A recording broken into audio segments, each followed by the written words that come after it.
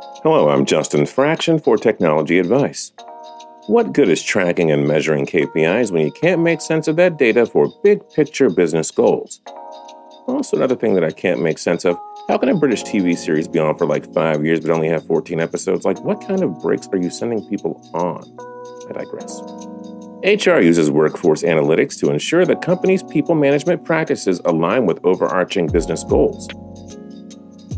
Workforce analytics helps your HR team decide how to best do things like pay employees competitively, boost employee retention, increase employee productivity, drive down workforce costs, prepare for future workforce staffing and skills needs.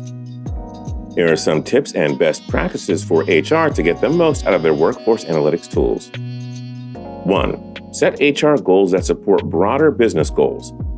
For example, the HR team might set hiring and/or training goals to support a new business initiative. Number 2. Ask strategic questions to narrow down specific metrics to track. These include questions about the short-term and long-term workforce needs. What roles will the company need in 5 years? Do the skill sets of our current staff meet those needs? Number 3. Select metrics and tools to track them.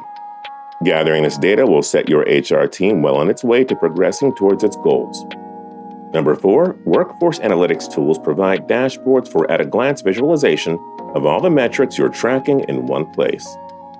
Number 5. Develop and act on strategies based on the data story that the workforce analytics tools tells you. And number 6. Finally, use workforce analytics tools to measure performance and progress towards those goals you set at the beginning. And there you have it. Workforce analytics aids HR decisions, but don't worry, it doesn't replace human decision-making.